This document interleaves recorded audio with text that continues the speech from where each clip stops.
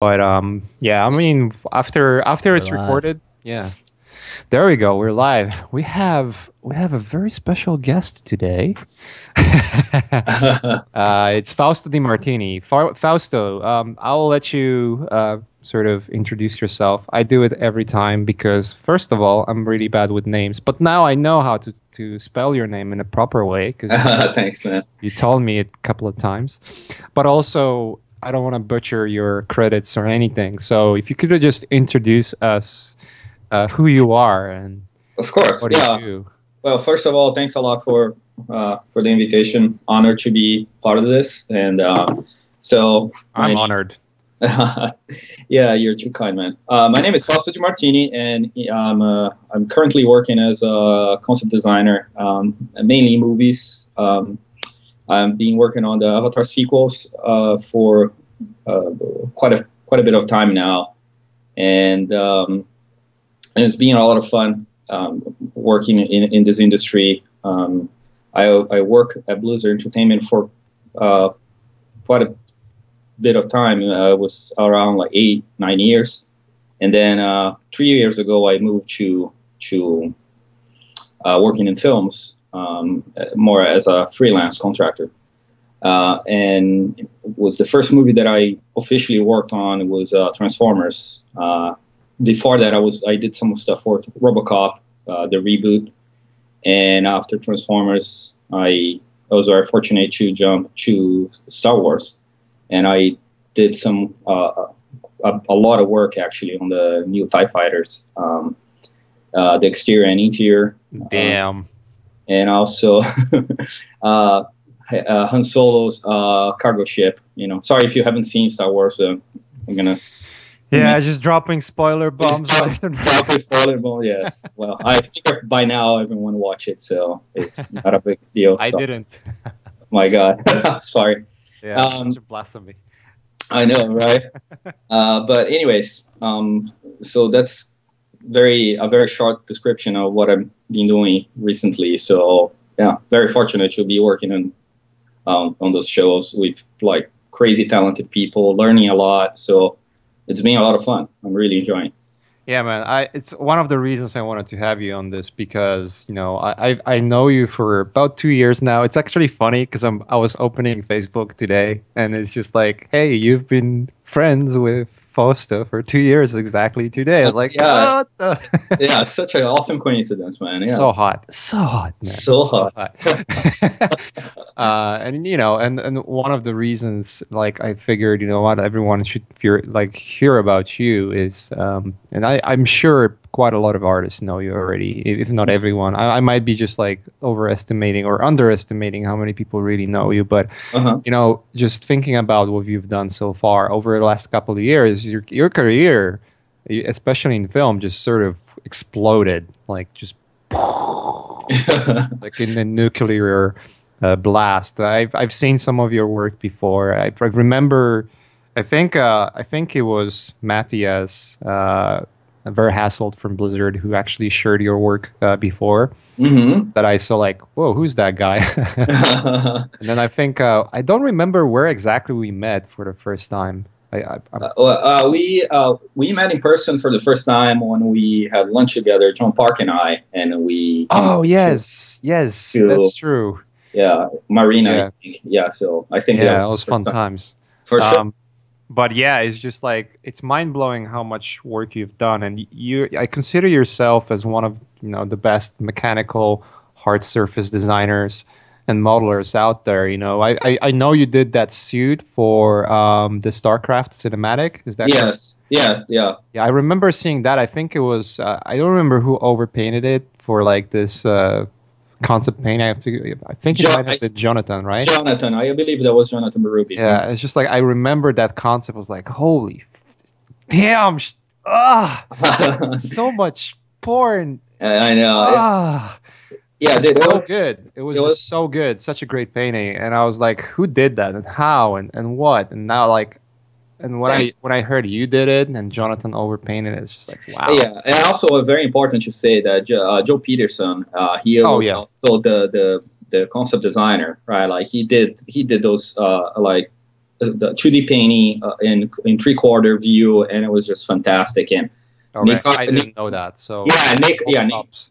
yeah, of course. Like yeah, we have to talk about Joe, because Joe has been a huge influence on my work, because I joined Blizzard, and he got hired a couple months after me, and he was just like always like a beast of designing the coolest stuff. Well, kind of same influences of and things that we love, like anime, Japanese design, Right. and when we start working on StarCraft.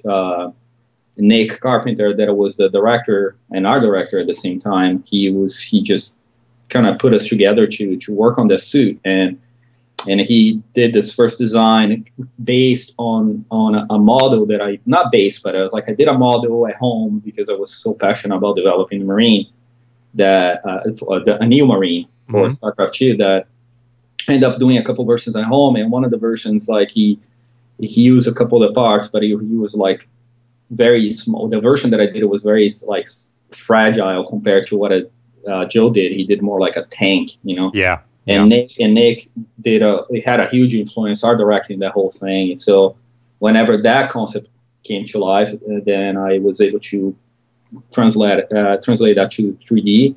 And one of the parts that was a lot of fun for me, it was all the transformation of the Marine, because all those exposed parts like the spine, and for who is familiar with the trailer, might know what I'm talking about, which has tons of components that move around, and that I didn't have any concepts for that. It was mostly me winging like all the mechanical stuff, which was a lot of fun.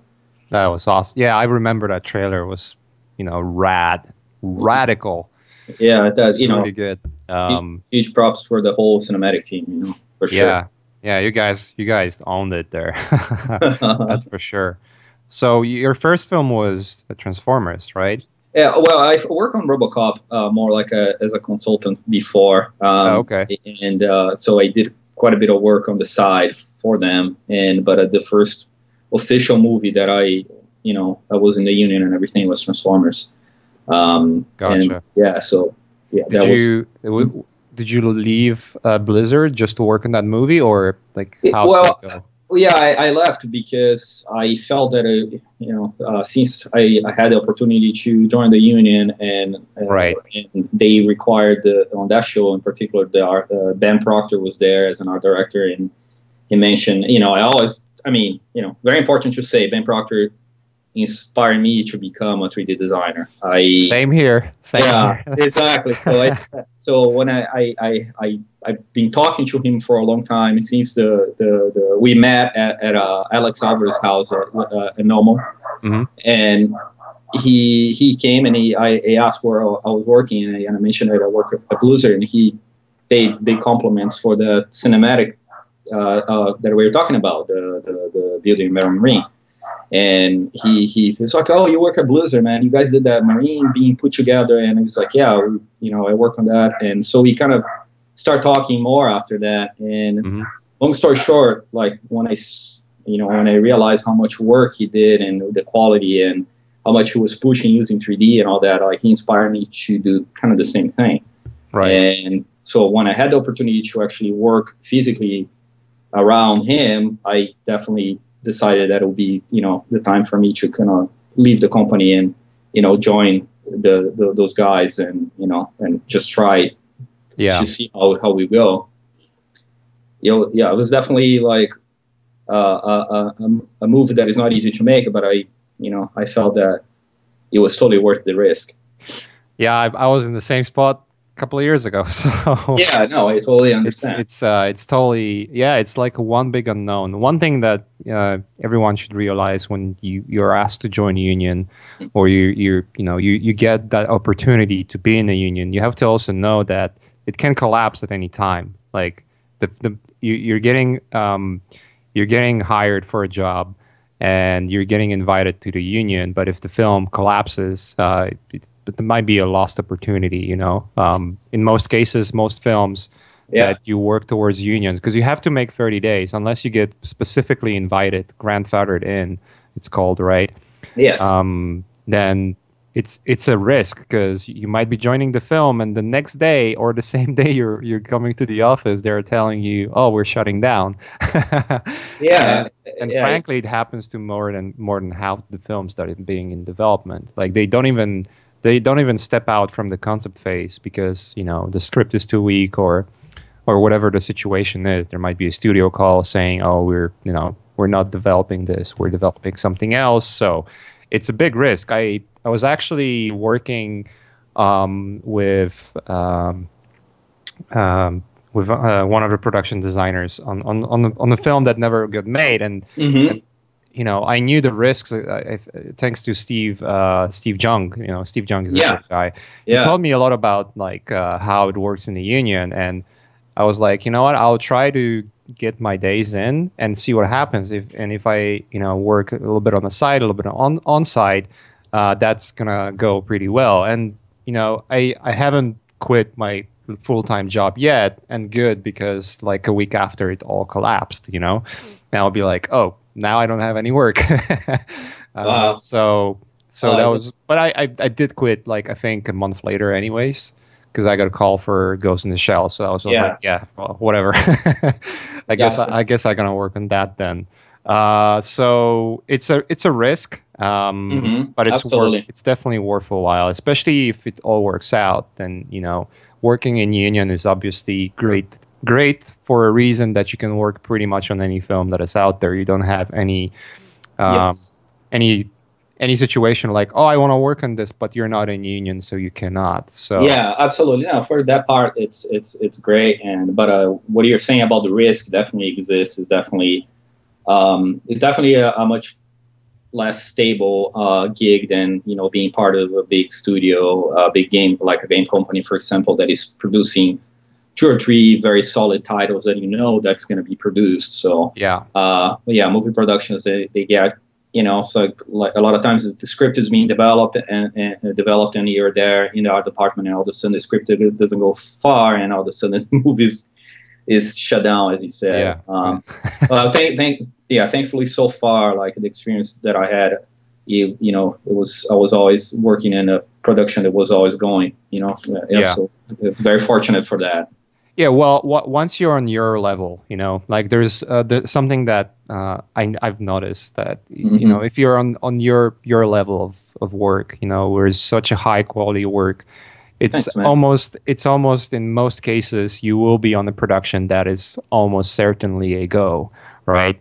Although you never know, Yeah, it's hard. because Well, first of all, appreciate what you're saying about don't be so humble. Don't throw the the humbleness on me, that. motherfucker. No, dude, for sure. Like I'm, you know me, Moshe. I mean, like I know, dude. you know that I will ever have I'll always gonna have a hard time to think that anything I do is really great. Especially seeing guys like you and all those a bunch of younger guys, and just you guys so talented and so much. You guys produce so much. So I feel that I have to keep up. Oh man, my work It, sucks. It uh-huh. sucks, Yeah. dude. Yes. Uh-huh. Yeah. Just like mine. So there you go. No, man. You guys are beasts, So I have a huge appreciation. But honestly, the awesome part about this is like how much I think we inspire each other. Yeah. Even if you are like being some people are more competitive than others. In hindsight, I think that we are all like actually pushing each other, and I think that's great. It's like super positive, and so I think Yeah, dude. that's all good stuff. So I saw a remark about how interesting is your story of coming to United States, and I get curious because I haven't heard it. Oh, you have not? Nope. Oh, cool, man. Yeah. Well, basically, I was working in Brazil for many years in advertisement, and I'm very thankful for that kind of school that I was part of, because being working on advertisement in everywhere is a great learning curve, because you have to become very fast because the deadlines are crazy. And in Brazil in particular, with the time that I was working on advertisement, it was even crazier, right? So Yeah. quality of the Lord of the Rings with the budget and time of like 2 weeks. So it was you have to learn to be very fast. So I was working on that, but at some point I got kind of tired of kind of the same thing, crazy deadlines all the time, and you're not really proud of showing the work, because there's a lot of things that are not really directed to entertainment. So what I end up doing is, like, every free time that I had, I always worked on my personal stuff. This is something that since I started working in computer graphics in 3D, it's something that I always reserve some time to do, because I feel that it's important to keep the fire going, like keep your passion up, and also is a really good way to learn new techniques. But also, I love designing and I love creating stuff, so I have to do it, so it's a big part of me. So since I was always doing that, I was working on my personal work. I decided to kind of make my personal work more towards companies that I really love to try to work. I never thought that I would have the chance to do it, but I decided to do a Space Marine inspired on the StarCraft Marine. But I did a light suit, a version that it was like almost like a light suit Marine guy, and I worked on that for a long time on my spare time. I want to do the animation and finish the whole thing and send it in a CD for those guys. It was back and it was more CDs. So, I remember sending CDs. Exactly. So the problem is, I was doing so much crunch time. I was in so many crazy deadlines that I didn't have a chance to actually work on that anymore. And a friend of mine, he saw the work in progress. He's like, man, just post that online. And at that time it was kind of like, well, post online. What do you mean? It's the 3D forums, and it was just starting.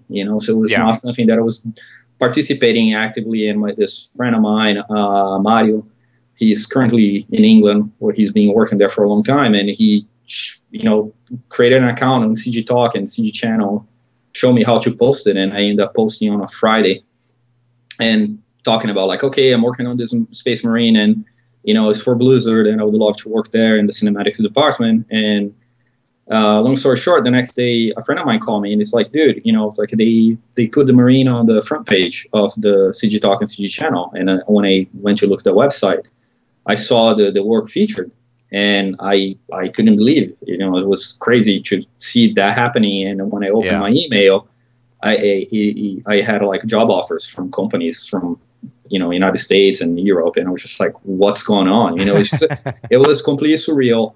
I never expected to have that kind of, reception with the work that I did. It was just, I felt blown away. And, a couple of weeks later, Blizzard contacted me. So I ended up flying for an interview months later after figuring out if I could get a visa.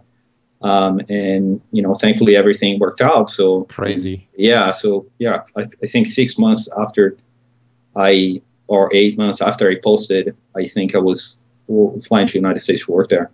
And it was pretty amazing, opportunity, and I learned so much over there, and met a lot of really talented people. So he opened a lot of doors, So how long you've been at Blizzard? I worked there for 8 years, almost 9 years. Yeah, that's a lot of time. It's a long time. Yeah, so you've been in the industry for a little longer than I was. Oh, absolutely. Yeah, especially if you consider industry working in Brazil with advertisement. Yeah, for sure. I'm a veteran in that sense. But it's always like, I'm amazed. Paul Osimo. I'm sure you worked with him before. Yeah, I love Paul. Yeah, that guy. It's like 20 years in the industry, 25 years. It's just like insane. Yeah, he's been in the industry for a long time, working some fantastic stuff. Like he touched the Sulaco, the ship from Aliens. Yeah. I guess on one of the alien movies, he had to retouch the ship, the real model. Yeah, he was a model maker in the beginning. He was a model maker. Yeah. So when he told me, it's like, yeah, man, I had to work on the Sulaco. So it's like he had all those like stories of things that it really inspired us from back in the day. I heard some stories about what they were doing in the model shop, so it's just like, Oh man, if you would do this like today, you'd Yeah. probably be having some lawsuits on your head. So Well, definitely, it's definitely like the industry, the movie changed. industry definitely changed a Yeah. lot for sure. It's like it became much more professional, and for back in the day, it was much smaller. I think, right? I'm not really sure, but for sure, it's a different dynamic. I believe. Yeah. Um, but anyways, that's kind of like how I end up getting here, and That's right. I mean, that's like a perfect sort of, story almost. It starts with one post and kind of goes crazy out of that. So it's very similar to what happened to me actually. I've posted the work that I've done for Crytek. It was one of the canceled projects, mm-hmm. and the CEO from Naughty Dog, Evan Wells, saw the work. I think it was my friend Hanno Hagedorn. He was Yeah, actually looking at it. I've sent him a link like, hey, check it out. I posted it online because we were uh-huh. talking back and forth. And he was actually, I think he was looking at it, and Evan was walking by. I was like, who's that? And I was like, phone call. Like, I got a phone call, I think, a couple of That's days later awesome. Yeah, as well. So, that's amazing. If you think about it, like how much the internet it changed completely the dynamic of oh, yeah, 100%. Like, it's like not about sending CDs anymore. yeah, but yeah. Remember what my intention back in the day? It was just to send a CD to Blizzard, and it's like you never end up requiring that. But Yeah. it changed a lot. So it's Hey, awesome. It's a very it made the whole dynamic completely different, especially for people that can work off site and yeah. remotely from other countries. I think that's all super amazing. You can see the work of pretty much every country, that is posting online. So Yep. that's pretty awesome. I mean, right now is just so easy, right? I mean, it's easy and not. I mean, one thing that definitely internet changed is the reach, and because of the reach, there's so many more people that can start posting online, and it's pretty evident how saturated the market has become. And Yeah, it's awesome. It's absolutely. just so many great art there. Yeah, I'm stoked when I see posts on whether it's DeviantArt or ArtStation or even just Facebook. Just following some of the artists on Facebook and seeing what they post or what they share is just like wow, yeah. So so that many inspirational stuff. So exactly. So for that reason, is nowadays it's harder and harder. Like when you look around and you think about the level you are and what other people are doing, you're like you constantly have to like keep improve. working hard and hard harder and harder to make sure that you keep up with the level. So Yep. And that's one of the reasons that I really want to do Edge, my personal project, because it's an opportunity for me to really push myself in a way that I have like a more like a more, how can I say that, a more established universe. So it's not like random Right. designs, it's like everything kind of have a little bit of a story, and I think that's pretty interesting because it pushes me to do different things that I might not have tried, and I have to do it because it's part of the universe. You know what I mean? Yeah. Even your dog agrees. So Yeah. Sorry about that, man. no, He no always worries. does that. If my yeah. No, that's fine, dude. It's okay. So the hotness we see on the screen right now, Uh-huh. that's from the Project Edge, right? Yeah, that's correct. Like essentially, when I released the first version, I posted on the website, on the Edge website, a little link that people could vote and what kind of design they would like to see on the next version of Edge. Mm-hmm. And the majority chose a heavy unit. So that's what I end up developing. And this is for who is following your podcast. It's like he has the opportunity to see some of the stuff that I did Nice. for it. And it's It's freaking crazy, dude. What is Edge, by the way? I know what is Edge, but yeah. Well, basically, Edge is it's an open-ended universe that I created, but I'm making a book series for it. And the first book that I released, it was an ebook, so it's all online, and you can go on the Edge website and purchase the ebook, or you can check like a huge. I did basically since I want to share the universe, I did the free version as well that you can see online. You have that option, but it's limited, like it's way less pages, and the full version comes with more tutorials, and it essentially talks about a story of this universe that I created, in the future, and the politics are all crazy, as we expect that this is actually going to happen, and it's becoming more and more like that. So creating the whole story actually set up this whole new dynamic in the world, and basically Edge follows that. And UMD, which is the company that generates a lot of the military design, military tech for United States especially, it's basically NASA being taken over by the government, and they said, okay, we're gonna use your guys' knowledge of space exploration and everything else, and you guys are gonna become militarized. And so they created this new conglomerate that's called UMD, which is called United Military Division. Nice.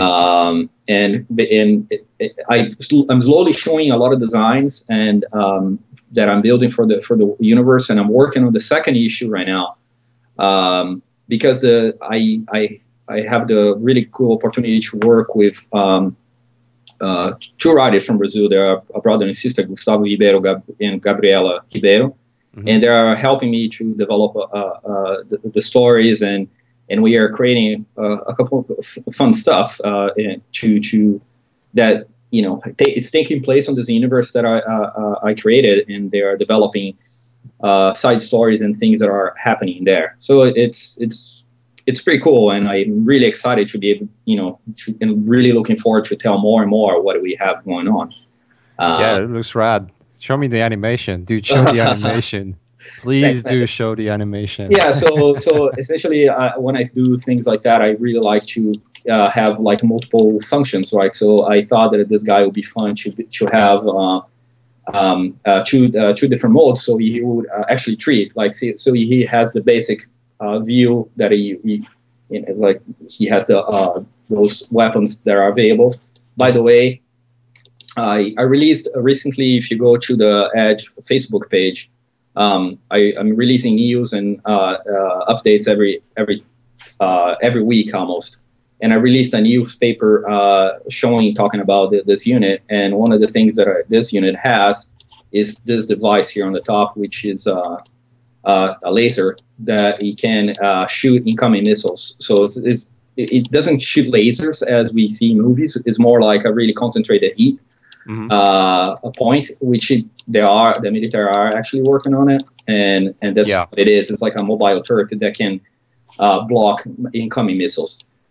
So the second mode that you have is essentially when you have that one, like where you can actually all the weaponry, and so it gets into the shooting mode. So it has way more types of weapon that it can release.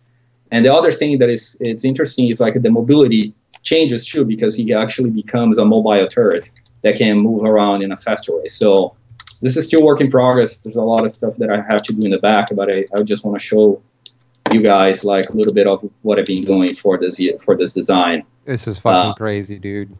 Thanks, man. I really, really honored you liked. No, seriously, it looks rad. Thanks, man. It's probably one of the best works I've seen so far from you, man. It's thanks. Just like, wow. Really appreciate that.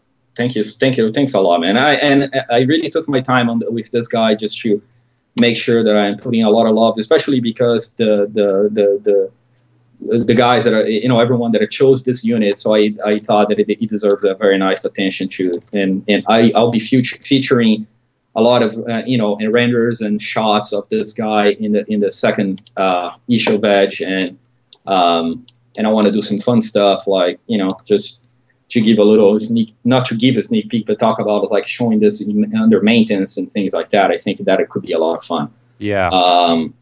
But there we go. This is one of the designs that I've been heavily working on, and I have many other things that so I'm sick. Working.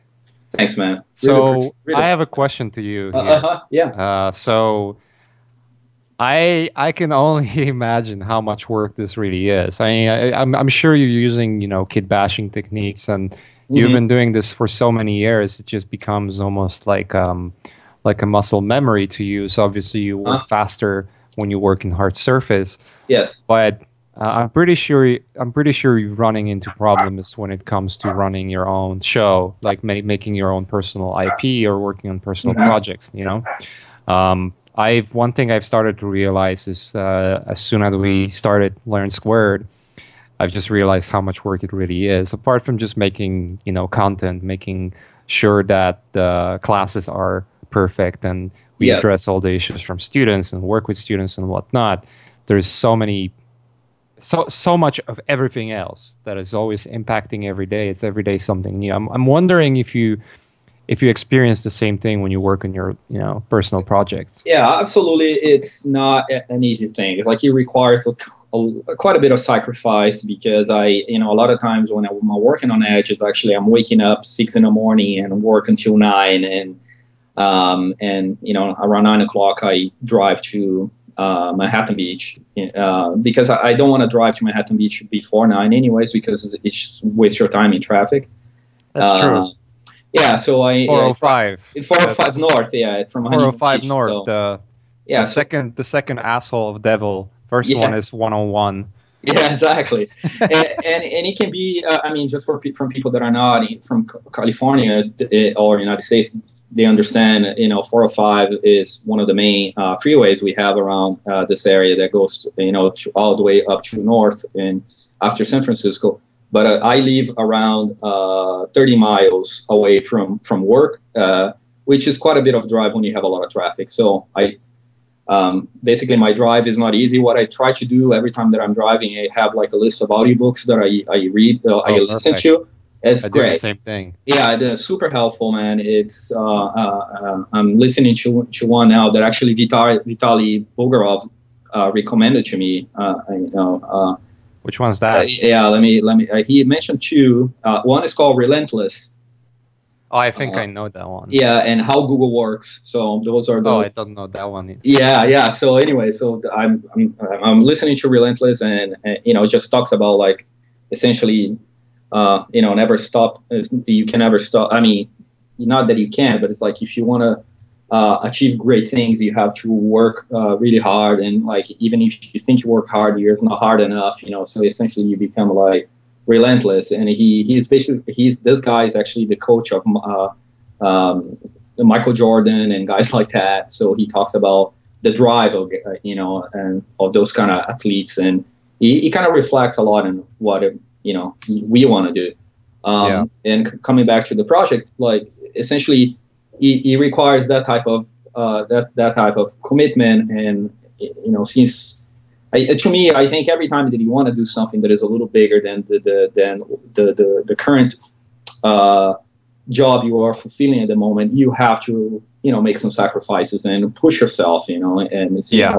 I want to develop a universe. I want to get more and more people to see what I'm doing. So I have to make sure that I'm working really hard to achieve that, and that's going to require some sacrifice. There's no way that anything like that is going to come easy. Yeah, I mean, it's a lot of work. Something that everyone realize with Yeah. time. It's just like you cannot achieve the specific level of greatness, whether it's a greatness. Now, again, it's to everyone's perspective, depending on where you come from and what are the Yeah. realities that surround you. Hmm. There's always different goals that you're going to be after, and Absolutely. if you want to achieve those goals, there's always going to be some kind of sacrifice, whether it's a sacrifice in terms of foregoing your friendships and focusing Yeah. on work, Yeah. or not spending enough time with family or whatever that Exactly. is just Yeah. like it's always something that will be on the way, and Yeah. you have to find the right balance. Now, question is, if you balance it towards, it's like that there's always like this pyramid Uh with three huh. corners, and three corners telling you three interesting things like smart, beautiful, and rich. Uh And huh. which two of those you're gonna choose? You obviously want to have everything.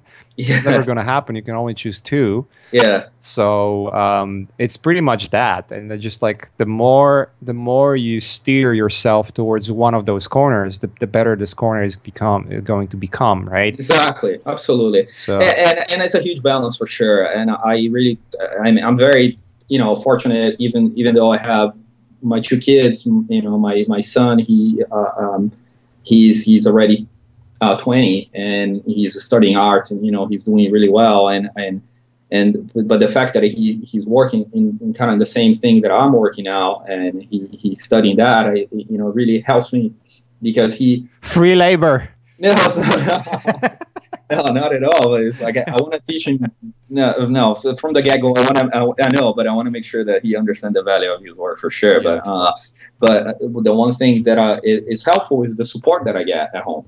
So my daughter, she really appreciates, and she watches a lot of anime with me, and even though my wife doesn't really participate in the watching anime with me, but she respects a lot what I like to do and what the things that I'm trying to achieve. So that kind of support is also very important. So I'm very fortunate that I have my family here, that is always supporting me in that level, and it's pretty awesome. When I was releasing Edge, my son, he helped me look through all the text of the ebook just to catch errors and things like that. So super helpful, and it's just showing to them the stuff that I do, and they get excited. That's really cool. But coming back to the kind of sacrifice that it requires, I think is cool to talk about how even if you're working, I think as an artist, it's really positive for you to always try to keep up doing your personal work. For myself in particular, I never got a job that it was purely based on the portfolio that I had done on my previous work. You know what I mean? So to get a job at Blizzard, I need to work on my personal work, which was the Marine, and I worked on that from 10 p.m. to 3 in the morning, and come back the next day to work, and you know what I mean? So it was a lot of working late there, and then to move to change my career to movies, I actually, when I got contacted by Jeffrey Beecroft, the production designer of Transformers, he was looking at my blog, which had all my personal work. So he didn't really look at my work from Blizzard, and but he got interested in getting me because of the work that I presented on my blog, which is all personal work. So to me, it's very important, I think, that you always keep that, especially because imagine if you work like 2-3 years in a project that gets canned. It's like you have nothing to show. Exactly. That's true. That's so, I know a few artists that basically worked on projects in succession, and they have nothing to show for like 7-8 years because everything was canceled. And that's one of the things. That's one of the things that happens quite a lot in games. Actually, it doesn't suck as much when it happens in film, because in the film you actually get good connections. You get to know production designers. You get to know director. You get to know producer. So once you know those people, they will hire you for the next job. If you're a great artist and you've done a great job, and it's just like really good concepts or illustrations or 3D designs or set designs or whatever your role is, if you're putting out your absolute best, they'll hire you right away. And you have to work on a couple of films. Once you finish a couple of films working in the union, you pretty much know everyone you need to know. You will know enough production designers and enough producers and directors that you will always have offers coming in. Especially if you just put out your absolute best. That's actually the major requirement. You need to be putting your heart in. If you're not, then it's going to be pretty apparent. Like, you're a good artist, but I'll find someone else. But if you're putting your 100%, then it's fine. In games, it doesn't work that way. You're hired for a studio, and you're judged on the work that is already released. And in most cases, I've noticed there's something. It might be something that was a case back in the days when I worked more in video games, so especially when I was starting, where everyone would judge you from the project you've created, looking at your credits, rather than looking at your work. And I think also there is an aspect to it. Again, I'm talking. It's an anecdotal sort of experience, so don't take it with a grain of salt. I might be absolutely wrong about it, but that's what I feel personally, is that there's a reason why artists don't want to show you their failed experiments or failed work. is because they will be judged on the fact that their work is inconsistent. And I remember specifically when I worked for a company X, I'm not going to say where, because I worked in few studios, but there it was a case like there would be an artist that had a great work, but also had average works, and he was like, oh, he's not consistent enough, you know, and like he would not get hired. But never was a case to look into his work and say like, hey, this is actually from a couple of months ago, so he's improving really fast, you know, like that's never being taken into consideration. I think that's one of the reasons. I think that's one of the reasons why a lot of artists just don't want to show their work, because they get afraid that they will be judged in that very specific way. And to the point, like imagine you work on a game for a couple of years and it just gets canceled or the studio goes bankrupt. Yes. And you're stuck with nothing that you can show for the next couple of years. Yeah, exactly. That's the point that I'm making is you know, if you I mean, I think you have to put your heart and soul in every project that you're working on for other people. You know, so I can just make sure that you deliver your best, right? Especially because they're paying you, so you have to make sure of course. You're doing a great job and not like half-assing anything. But work on your personal. But I believe that's an important thing. And also, I don't know, since a lot of what we do, especially in this, you know, in the more the less technical part of the industry, like which is, you know, more concept design and, you know, modeling, even in animation, I think there is a lot of passion involved. You know, the more technical side has a lot of passion too, but it's just you see that kind of like. You know, it's like it being like a drawing all the time type of stuff. It happens more on that creative, that creative part of the design. You know, it's, the technical part is very creative as well. I just want to make sure that I'm not rubbing people. Yeah, I mean, right. But it's just a different approach, right? And so if you're on that part of the industry, I think it's really cool to kind of keep your passion always going. You know, because at some point, if you are only expecting the company you're working for to deliver all the happiness for a project, you're gonna get frustrated because there's no perfect universe in any project you're working on. You know, it's like it doesn't matter how good the company is. At some point, you're gonna have things that are gonna be upsetting, and so it's always good for you just to keep your fire going with things that you love. You know, but anyways, I'll. Sort of like just to complete the sentence, it's just like how much effort you're putting into your work. One of the projects that I had the most fun working on and probably the best experience working on was obviously The Last of Us. And you know, the quality of the work that we've managed to get was pretty high in terms of like what this turned out. This game is still, I shouldn't, but I will humble brag a little bit. To this date, it's the most praised game ever made. It's just won pretty much every single Game of the Year awards ever in the existence, right? Wow, that's awesome. I think it's like over 300 Game of the Year awards. It's just like, Jesus. Wow. Yeah, I heard amazing things about it for sure. It's one of the lifetime projects. I was so lucky to be on it because I was just a cog in it. But it's a sum of great minds that basically create the product, right? Yes. But I wouldn't, and I'll tell you, the amount of heart that we were pouring in to make this project happen is what actually made it awesome. But also, one of the best work I have in my portfolio is actually from that project. You know, that's awesome. Yeah, that's also. The most work offers I'm getting is because of that work. Wow, that's fantastic. So that's sort of like a testament to the idea, like, don't like whatever the project is going to be, if it's a high profile video game or real freaking bullshit work that you have to do just to make a living. Yeah. If you put the effort to make it as awesome as possible, it will be appreciated. Because here's one thing that I've learned also. Sometimes you work for person A, or you know, whether it's a designer, creative designer, or whoever that is, right?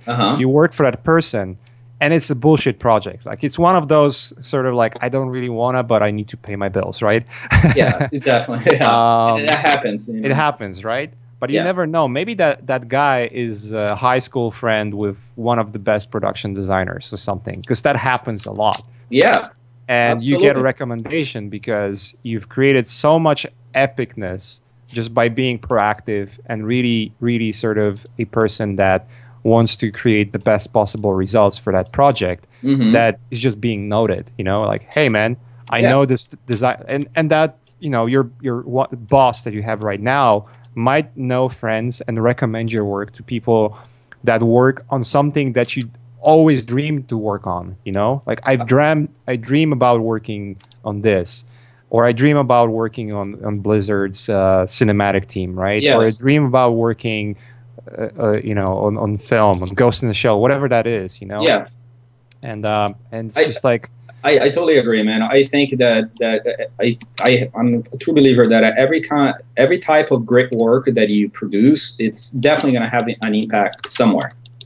You know, so it's hard though, because it's just like it's that project you're getting. It's just like yes, no, absolutely, no, it's not easy, you know, and especially you know, in the union, as we were talking about, like it has a different dynamic. So a lot of times you're also not working on one movie only, right? Because after you made a certain amount of connections, you're actually working for more projects at the same time, you know. So you get calls and it's like, oh, do you have one day available, you know, that kind of stuff. So a lot of times when you get pulled in different directions like that, and then maybe there's a side movie you're working on that is so much fun, it's like, oh man, I wish that one was my full-time gig, you know. So but again, as you're saying, if you do the best you can, I think that's always going to have a positive impact. Awesome. Yeah, which is, I agree 100%. It's just like you always want to be at your best, and you always want to pull maximum effort, regardless of what that is, because you never know the outcome. You know, sometimes it might be unexpected. So, and it's also a good practice for you as an artist. You know, just should never be happy when you're not achieving the best you can. You know. Yeah. This audiobook that I was listening to talks a lot about that if you want to be extraordinary, you have to make small miracles every day. Yep. You know, and which is pretty hard. Yeah, 100% is not enough. You have to go that extra it's like or 5. When I heard that, it was just like, Jesus Christ, man. You know, it's like not only you're trying to do good stuff, you have to make small miracles every day. That's a high level to achieve, you know. But I think it's pretty interesting. That's why you see, you know, you doing what you do for Project Edge, and that's why you see Vitaly posing in fucking real mech that he's designed and helping to design. So. Yeah, absolutely, man. Vitaly is a huge inspiration for me, and for, you know, I was very fortunate to work with him at Blizzard, and you know, the guy, he's, you know, not only he's extremely talented, but he's super focused, and you know, I'm very fortunate to be able to, you know, just share and, you know, see stuff that he's working on when he has new stuff, and it's just like it is a huge inspiration for sure. I mean, Vitaly, Joe Peterson, Jonathan Ruby, and David Keegan, we all work at Blizzard together, and we're constantly in touch, and we always talk about, like, you know, exchanging information. Yeah, well, it's more like, you know, it's like a really good group of friends that share a lot of positive information. So I think that's also something very good, you know, like trying to surround yourself with people that are positive, that are just want to see you succeed. That's very helpful. Yep, I agree. All right, we're gonna wrap it up really soon. Okay. I'm talking for almost an hour now. So what's going to happen next? We now allow some time for questions. There was quite a few there. So let's keep them going. I'll let Andrew talk, because Andrew is the voice from behind the curtain. I'm the voice of the people. Voice of the people. All right, we got, I think, 5 questions. Pretty good ones. So from Alex, he says, what percentage will 3D concept art take over in the pipeline versus 2D concept art? I used to be almost 100% 2D, and now it's shifting to much more 3D. Will that keep going? Yeah, it's a really good question. I always get that because I work a lot in 3D, but I do work in a lot of 2D as well. It's just not as much. But I believe that I don't. Okay, I can't predict the future, but the way that I see it going, I think the two tools are always going to be kind of equal, because 3D so far has not has not beaten the speed that 2D has. You know, it's like if you Unless need you're Vitali. yeah, yeah, no, but even in Vitali, it's like if you ask, you know, it's like if you do 10 really quick silhouette paintings, right? Yeah. And, you know, you get a guy like Ed Natividad. Have you worked with Ed Natividad? Yeah, we had him for. I think he joined Tron when Yeah. I was on the show, and he was there a couple of weeks before I had to do the parental leave.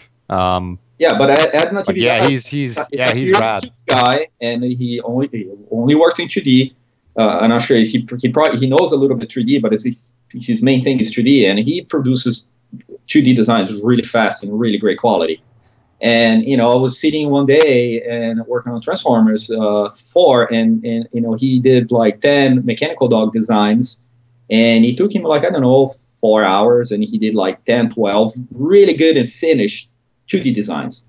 Right. I don't think you can do that in 3D to the level that he did in 2D. So, you know what I mean? So yeah. to me, I think it's a balance, right? Let me throw a curveball at you. Uh-huh. So do you think that's going to stay like this for a while, now, or it's gonna change? Well, I think this is based on tools, right? Like there's someone posted on Facebook recently this tool that you can actually sketch in 2D, in 3D. Mm-hmm. Have you seen that? I don't remember the name of the tool off the top of my head, but I don't remember either. But you know, yeah, there's a tool that you can do some sketching in 3D, then you block out. You know, so that kind of stuff is like definitely going to help you get more and more in 3D. But I don't think it is going to be a complete replacement. And with the tools that we have right now, I think it still is a pretty balanced environment for both. It is a good rule of thumb just to learn a little bit 3D, just because of the nature of it really helps. You know, if you have to do an environment with a lot of perspectives, you can throw some objects there just to give you a little bit of base, so you don't have to figure out every single perspective. You know, you have to know perspective, but you don't have to try to like spend your time figuring that out every time you're doing a painting just for speed's sake. I think that's helpful. You know, it's never a bad idea. Course. It's never a bad idea for you to use the best tool in hand. You know, you're not going to model a face with polys nowadays. You're going to sculpt an ZBrush. You know, is that cheating? No, you're using the best tool for the job. You're going to sculpt a face and you're going to retopologize that, or use Z-Remasher to do that. So it's just like you just have to be smart and not really think about, is it 2D, is it 3D, is it cheating, or just think about like, what is the best tool that is going to get the job done in the best way possible. And also showing the director or the production designer or your client or whoever what he's trying to achieve and what is the best tool that you're going to convey that. You know, that's kind of the mentality. Yeah, I'll from my personal beliefs, I'll elaborate. You're right. I don't think it's going to change drastically to a point where it's only 3D next year, right? That's not going to happen. There's also a dynamic that I start to see going is crowdfunding obviously changed the grounds and changed how everything is being created these days. Because frankly, you can get someone who just does something really interesting, and it's not necessarily driven by tools, but driven by passion. And what it does, it driven creates by design, right? Yeah, it creates an audience that appreciate it. And then you don't care about what tools you use. You have your audience, and they will follow you regardless. And that will make you a living. There's a Patreon, there's Kickstarter, there are all those sites that allow you to do crowdfunding. There's Gumroads. You know, all those things allow you to become self-sufficient if you do it right. If you're honest, if you're a person that really value quality and wants to create something that is really entertaining, and it's just gonna work. It's very similar to a way you had esports with pro gamers, right? So you have people that play video games as a sport, and they're really good at video games, and then you have also people that cannot play shit. They just really suck, but they like to play and show how they play, and show how they fail, and just be really entertaining. And that's what make them entertainers. I think the best example is PewDiePie, right? He's making millions of dollars every year because he's one of the best entertainers out there in terms of, just being a persona on YouTube. He's just creating content on YouTube, and it's really fun to watch.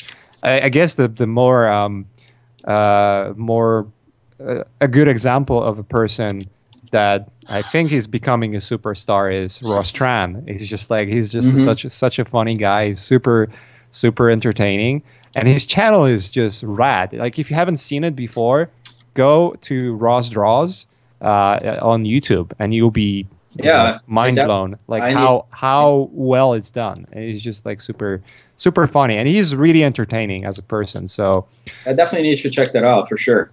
And so just sort of to come back to the gist of it, it's not gonna change over a day, but I can clearly see the shift. I feel like in film, a lot of people do use 3D more and more, and it becomes more expected. And it's also, there's something gratifying about using 3D, is when you actually, whatever you create can actually be used to, it's actually printed or manufactured. Yeah, that's exactly what happened when I worked on the interior of the TIE Fighter, the special forces for Star Wars 7. The first TIE Fighter you see in the movie is that dual seating one, right? Like, you have the two characters inside the TIE Fighter. That design, I created the design in 3D, and they 3D printed the whole design exactly what it is. So if I look around, and when I was looking around the movie, I could recognize every single piece that I did. So awesome. that part is a lot of fun for that reason. But anyways, let's get more questions. Yes, absolutely. So I don't know who asked this one, but it says, do you only use 3ds Max, or do you use Maya or any other softwares? I use mostly 3ds Max. I use a lot of ZBrush. I do use Mudbox a little bit to do some texture painting every once in a while. What else? Well, Photoshop for sure, but it's like for 3D, 3ds Max and V-Ray are still the main tool that I have going. Like, I created, so I have so many ways to work, and like so many techniques that I developed throughout the years, and that doesn't make sense for me to jump to another software right now. At the end of the day, my whole take in software stuff is like, use whatever you feel that is going to be the best tool for you to get the job done. So if you are really proficient in Maya, you have tons of tools, and you can model and use all the new modeling tools, and they give you amazing results. Just go for it. Don't get stuck on like trying to figure out which software is the best, because nowadays it's really hard to actually mention. Blender is even better than a lot of softwares, and it's free. So I've heard that. I've actually seen some results, dude. It's just insane what's going on there. Yeah, exactly, and it's all free. It's being developed by a bunch of people. So I was like, eventually I want to learn a couple things just to see what he does as far as like mechanical modeling. It might be an interesting tool to learn, but I use Max, and it does great for what I need, especially with the modifier stack. Modifier stack. Damn it. So good. Yes. Yeah, it is pretty good. Well, Mache, what do you use mostly when you're doing 3D? I use 3ds Max because I just know it so well. Yeah. I used to use Modo, but 3ds Max is basically, modifier stack is unbeatable. Very helpful. And I use Fusion 360. Yes, because absolutely. It's just one of the most rad softwares ever created. And I started using Cinema 4D. There's something about Cinema 4D that is really interesting. Ashtorp got me hooked to it when I was his apprentice on Learn Squared, and I've learned something here and there. There is some tools there that are just outlandishly good. That you don't have in 3ds Max, especially anything that is related to sort of motion graphics and. Absolutely, no, they dominate the motion graphics industry, and Steve Masson uses a lot for environment. Dylan Cole as well. He's killing it. So there you go. It's like there are more it's like the camera projection and all the environment stuff they do. It's like Cinema 4D is very optimized for that. So then comes back again to what we were talking about, that best tool for the job. It's like it's definitely you're definitely using whatever is the best out there for the particular job. Yeah, it has the replicator replicator stuff that is very similar to how replicators work in Modo. So that was kind of surprising to me. Yeah. Yeah. And you can do facial hair. That's awesome. Right out of the box, you know, and it looks That's great. great. That's amazing, dude. Yeah. Anyways, more questions. Yes. Adam says, when showing a design to clients, do you usually present animations of the functions of your designs or just do 2D callouts? If I do have functions, for example, if I was doing the heavy unit and if it was done for a client, I would definitely show a couple animations of the work. Very simple. I am not an animator, so I just do like very simple motion just to show what opens, what parts go where, and I think is important. The more clear you can be about the design you're developing, I think the best outcome for the clients will be. Yeah, animations always help for sure. For sure, yeah. Cool. Is there any tip that hold on? It says, is there any tips that help to stay true to the concept when you translate 2D concept art into 3D art?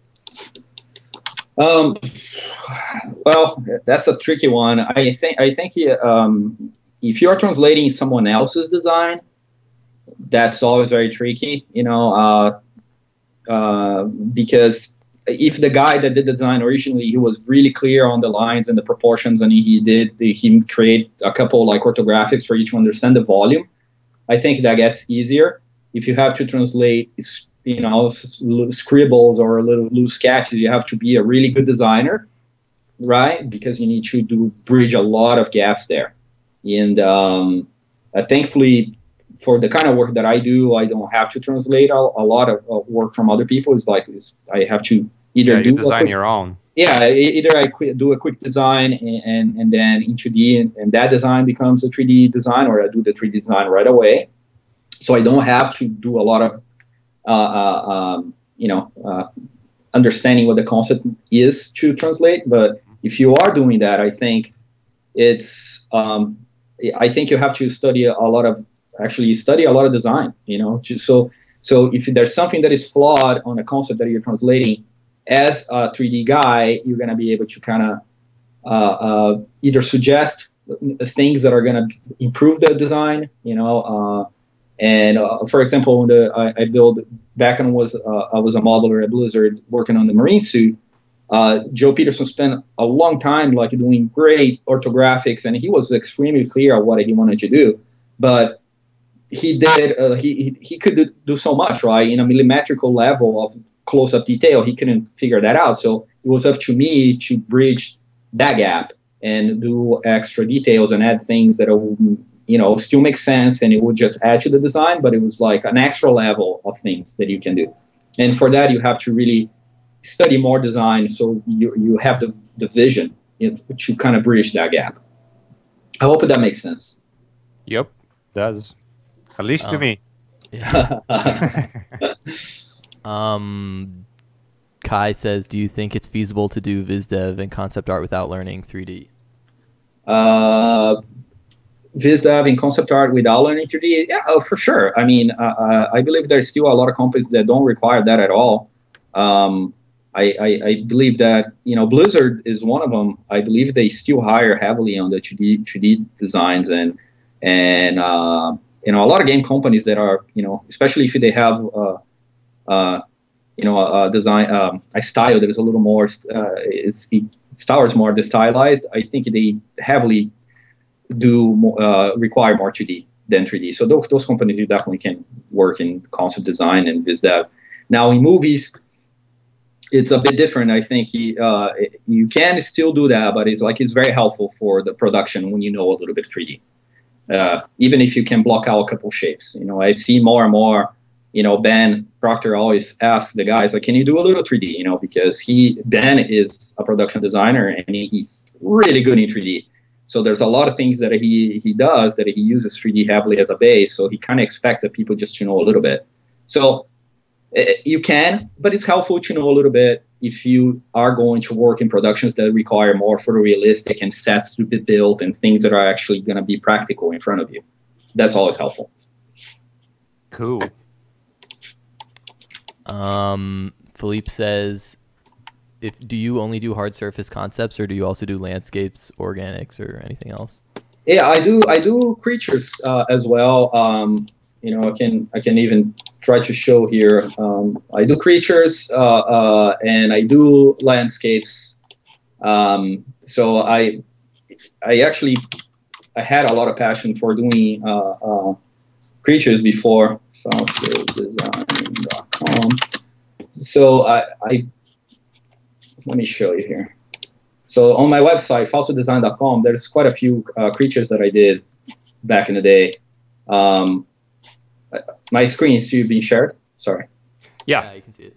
Yeah. So anyway, so I do quite a few creatures. I just have not had the opportunity in the recent movies, because in movies they do have the creature department, and the creature department it's filled by people that are just completely focused on creature design, and they're amazing. So it's not easy to kind of get into that and do creature designs. But on Transformers, I actually end up doing some creatures. So here, on the beginning of the Transformers, there was this alien hand that shows up. So I end up like doing a quick design. It's like I did a sketch in ZBrush, and I just painted over. And also your question about environments, there you go. This is one of the environments that I did for Transformers 4, which is inside the lockdown ship. This is the exterior based on James Pake design of the buttress. Anyways, so yeah, I do work in creatures, and I do work in environments as well. And I haven't done a lot of like cityscapes in forests and things like that. If it is an environment, it's usually more sci-fi. Right on. Radical. There's only two more. Nathan says, when coming up with a new design, what kind of inspiration do you pull from to help flesh out an idea? Reference? Oh man, I've been building. Man, since I started in advertising in Brazil, I gathered reference from from everywhere. I tend nowadays to look a lot of real machinery and things that actually exist for function, and just to really understand, how things are actually made to work in the real world. Especially working in things that are a little more realistic, that has to convey the functionality. So, I just go to Google and type like Caterpillar tractor, and of course I'm always looking for shape inspiration, things like that. I look at whatever other people are doing. Just it's just really cool to see other artists and how they explore the shapes, and sometimes give you ideas of to explore something, not copying the artist, but it's just seeing how he's pushing certain silhouettes and things like that gives a good idea. But most of my reference and my inspiration comes from real machines or even like real creatures. Using everything that is real gives you that fresh first. You're witnessing something that it was actually created and engineered. When you're inspiring heavily in other people's work, you get the translation of something that was already real. You know what I mean? It's like you're just like a couple steps behind of actually creating something that is a little more functioning real. Of course, I'm talking about that because a lot of what I do, I try to make it functional, but that's kind of the inspiration that I usually gravitate towards. Does that make sense? Yeah. Yep. Cool. If anyone else has any other questions, I guess post them up now. But the last one that we got is from Nathan, and he says, for someone just coming out of school or a year removed from school, what do you recommend they focus on in terms of creating a portfolio to send to studios? My suggestion would be to really understand what kind of studio you're trying to get into. Because, for example, if you are trying to get into a game company in particular, you really have to look at what kind of style that game company develops, and you build a portfolio towards that. If you have a couple companies that you want to try, you should always try to aim for the kind of style that they develop. Don't copy what they're doing, but do your interpretation of one of their games. Or if you're going to try for ILM, that you're going to have to be a bit more on the realistic side. If you want to work for the movie the VFX in movies at ILM. So also, if you want to work in more in movies and as a concept artist, if you buy a lot of the art off books, you're gonna see what kind of level and what kind of style the artists develop the concepts for those kind of projects. So that's always very helpful. It's really good for you to basically cater your portfolio to whatever goal you want to achieve. So I hope this is a clear way to translate that. Sounds good to me. Yeah, we got two more questions that popped up. I don't know how many more you want to do. Yeah, let's do those two more and close it. Okay. Do you have any more tutorials on the way? Yes, I do. Yep. For Edge 2, I have another tutorial for creating hard surface. As we were talking here, I was just playing around with doing some booleans in Max, which surprisingly is really solid. It's like it works really well.